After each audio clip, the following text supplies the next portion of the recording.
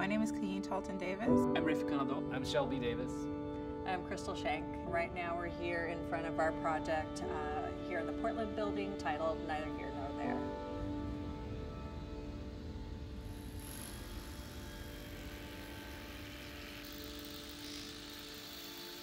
I am the designer and artist behind the We've Been Here mural in the Lizzie Kuntz Weeks event space here in the Portland building.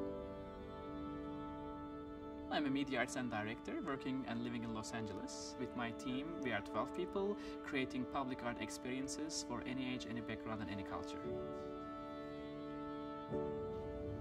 We are sculptors. We work together as husband and wife on public art projects.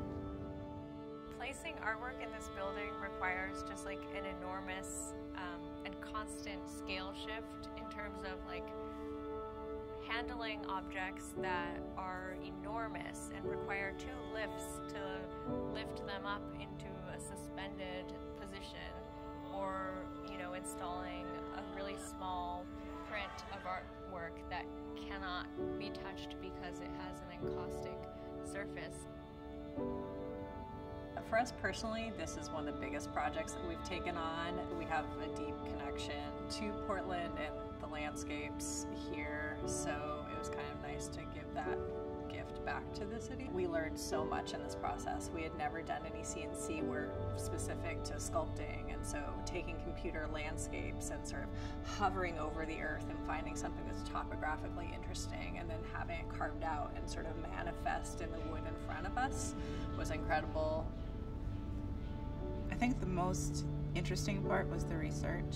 Went into the City Archives, the Oregon Historical Society, also reached out to other people within the community just to kind of get some different pictures and stories. The piece shows a variety of different women in the early 1900s through the 1930s, and collecting that information, those stories were very interesting to me.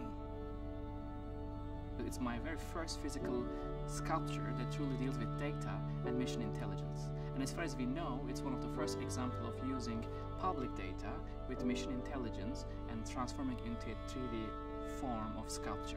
I recognize that there really isn't much of a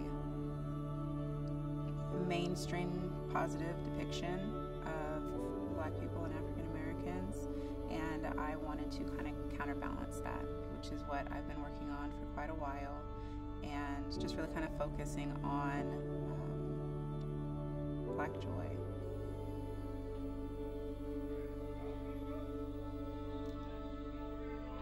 I think that it's a perfect time to find the serendipity inside these machines, to find a deeper context, but also create new future narratives that hopefully creates deeper questions, but also creates these awe-inspiring moments in life.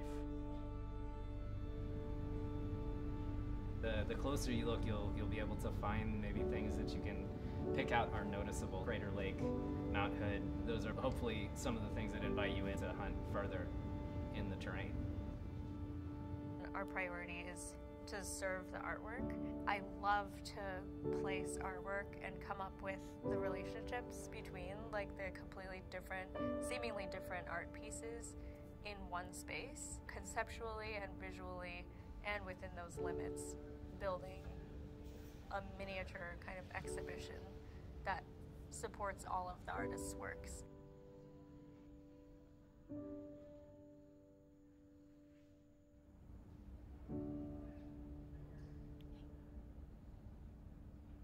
So today is almost the last moments of installation. A couple of hours ago, the team were able to connect the sculpture in the air to the point that it hangs in the air. So today is the first day of half of the sculpture hanged in the air. It was a very challenging environment. It wasn't like that easy because of like it's a hanging piece in the air with almost no attachment from like sides and the bottom. It's only like minimal connection points in the air. So it was pretty like a unique challenge.